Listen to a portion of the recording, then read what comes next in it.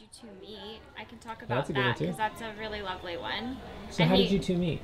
Great question, really good question. Anthony and I met through mutual friends, but when we talk about that story and how crazy it is of the proximity and all of the people that were in our lives, we realized like we didn't come together until like it was time for us to, and that makes my heart like sing. It's really, really cool.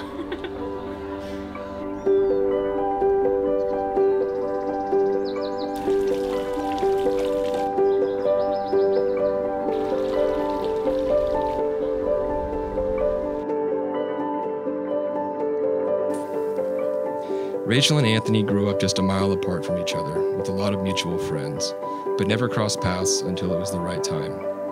Rachel and Anthony met on a boat up at our cabin in Lake Arrowhead on a sunset booze cruise. My wife brought Rachel as a friend. I brought Anthony as my personal defense against cervical arthritis, also as a friend. As luck would have it, booze was flowing and chiropractic adjustments were being made by Dr. Shapiro. He adjusted my spine, which is a temporary fix, but he adjusted Rachel's heart, and that is some permanent, powerful stuff. Anthony, I don't think I need to tell you how amazing this woman is, but I'm gonna very loud and proud because she deserves to hear it every single day. While it's not easy for me to give my wife away, I do trust you, Anthony, one of the most important people in my world, because I know you will make her life better. Everyone here knows that when you see Rachel, you can't help but smile. She just fills you with this warm, happy light that can't be stopped. I look at her today and see her already brilliantly glowing smile become even brighter because of the love she has for you and your future together. My mom used to always say two things that I hated as a kid. It is what it is, and enjoy your time as a kid, because once you get older, you're gonna be older. And sure enough, I'm here giving a best man speech at my brother's wedding. I'm not gonna start off when he was playing soccer and he was a little boy. I'm just gonna come to the present time. He's just a great guy. And yeah. Back then though, Anthony was always a guy who, he had an old soul. You know, he was always our protector. No matter what stupid situation we got us in, it was just always evident that he was gonna be a smart, strong, successful guy. And he is. And fast forward a few years, he started dating this girl in Pasadena. And like Anthony, he was always secretive, quiet. And I could tell that there was something there. When we first met Rachel, the more we got to know her, the more she came around. I said they're gonna get married. And we've always wanted a daughter.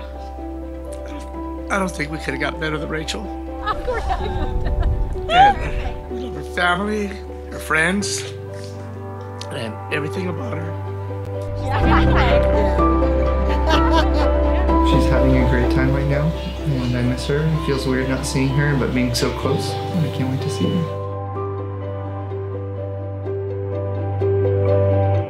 What are you most excited for today? I think walking down the aisle and seeing Anthony for the first time, that's something that I've always dreamed about since I was little, and I know that he's going to receive me in the most beautiful way.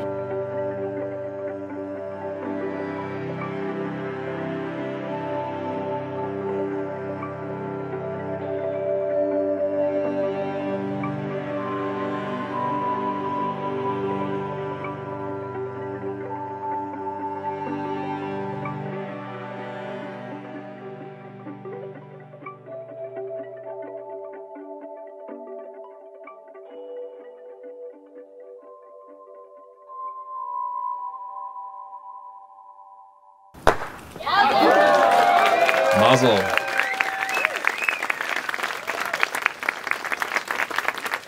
Now let's get freaky. You can kiss the bride.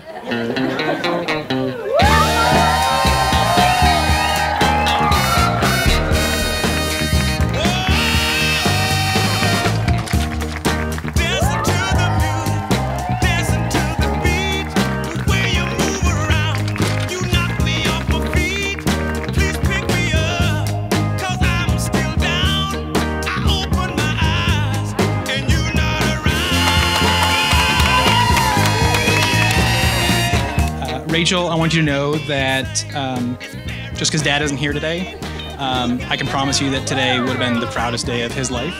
Watching his little girl grow up and to build the beautiful life that he did, he would be incredibly proud.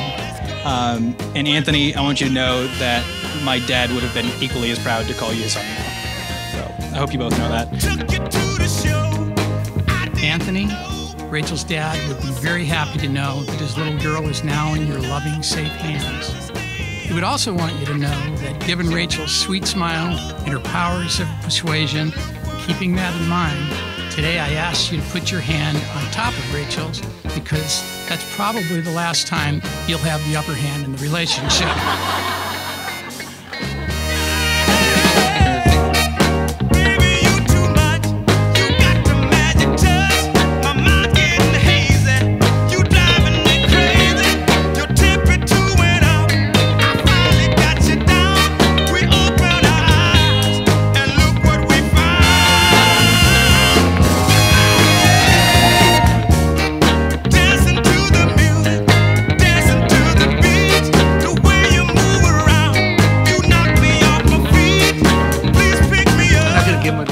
They're gonna work out. I can tell. They're both perfect. They're both beautiful, and I think we should have a baby on Saturday.